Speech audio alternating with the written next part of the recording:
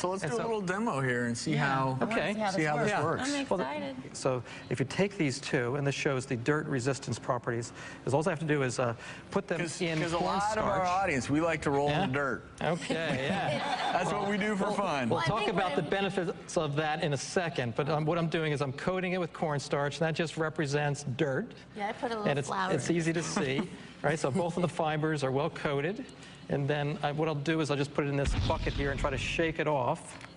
Sorry for the cloud. And then what you can do is put them back here. Wow. Wow, and that's coated with the... Yeah, so this is no frizz here on the left.